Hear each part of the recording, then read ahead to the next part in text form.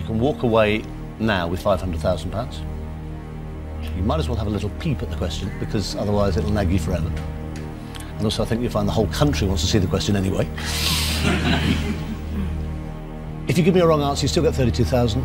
You lose £468,000. That's quite a lot, Judith. Yes, I know. Gosh. But it's worth £1 million. Have a look at question number 15 of 15. Which king was married to Eleanor of Aquitaine? Henry I, Henry II, Richard I, Henry V?